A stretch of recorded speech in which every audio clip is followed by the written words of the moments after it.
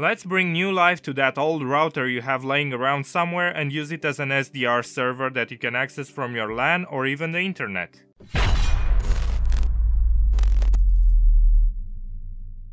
Before we start, make sure to subscribe for more awesome content like this. First, you need to make sure that your router is compatible with OpenWrt. This project brings Linux to a ton of routers and extends their features. You can find more info on OpenWrt in the description. Next, your router must have an USB port so that you can connect your SDR to it. Every router will have a different install method, so you have to check your model. There are detailed guides on the OpenWrt site. Now that you have your router ready, let's connect it to your main Wi-Fi network as a client device.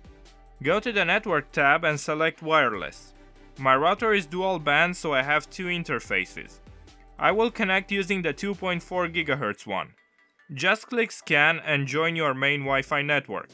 Enter your password, submit, and then apply the changes. I've already did this earlier, so I'll just close it. The SDR needs some extra software to run. Go to the System tab and select Software. Now click on Update Lists to download the list of all available packages for your router. After this is done, search for RTL-SDR and install the package.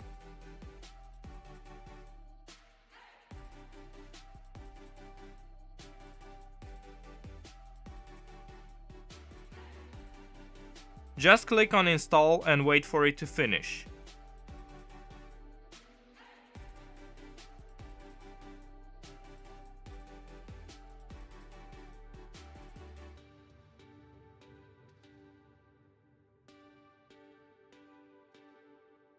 Now we need to set up port forwarding so that we can access the router from our main network. Go to the Network tab and select Firewall. Here go to Port Forwarding and click on Add.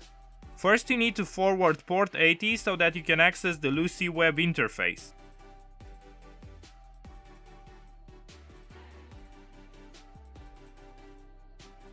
On internal IP, just select openwrt.lan.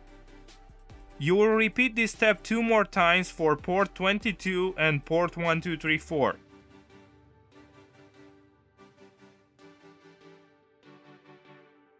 Then click on Save and Apply. Here I've opened my main routers page to get the IP address of OpenWrt. Note this IP as you will need it later. As you can see, our port forwarding is working.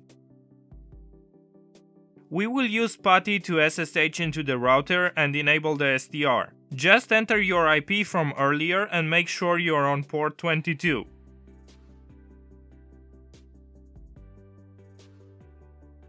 At the root prompt, just enter this line and leave Putty open in the background.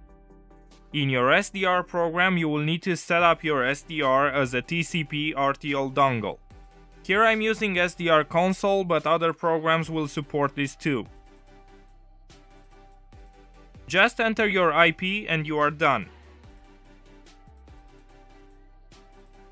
From here you can use the SDR just as if it was connected to your PC.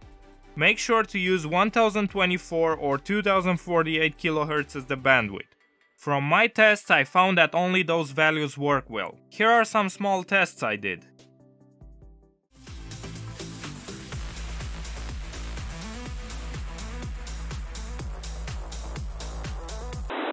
This is Yankee Oscar 9 Lima India Golf testing. 1, 2, 3, 4 test. And here is my little setup with a TP-Link and a V3 SDR. If you want to skip starting Putty every time, you can put the same command in the Startup script. Go to the System tab and click on Startup. Now go to Local Startup and paste the command. This will run every time the router is powered on. Just make sure the SDR is connected. Now go and give new life to that old router. Have fun and see you in the next one. Don't forget to like, subscribe and enable notifications from the bell icon. If you have any suggestions, leave them in the comments. This is Yankee Oscar 9 Lima India Golf, over and out.